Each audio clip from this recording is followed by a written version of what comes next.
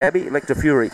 Green line on, no more bets, thank you, Mount Gambier. Crane, Williams Crane, Bunny comes to the boxes. Set, ready, racing, good line out, two came out as one, going out hard, Symphonic Moment the inside and right around the outside. Electra Fury goes up to put a bit of pressure between runners. Then we've got Sookie's Lad who's put his nose in front down the back. Fourth placing, pushing through is Sugar Rush Head.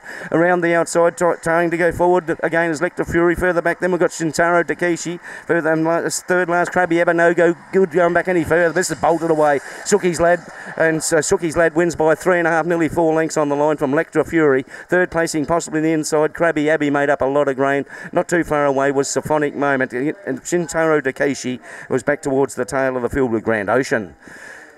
3-8 in a photo here at Mount Gambier. 3, the winner, Sookie's Lad, a very comfortable winner in the finish. Nice type of dog in the making here, Sookie's Lad. Very strong chaser, very smart in the field.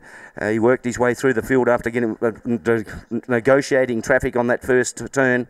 And Sookie's Lad, a black dog by Premier Fantasy out of Sookie, raced by Craig Hicks and trained by Stephen Bartholomew. And Craig's got a pretty handy pup here in number 3. And Sookie's Lad, he's got a very bright future.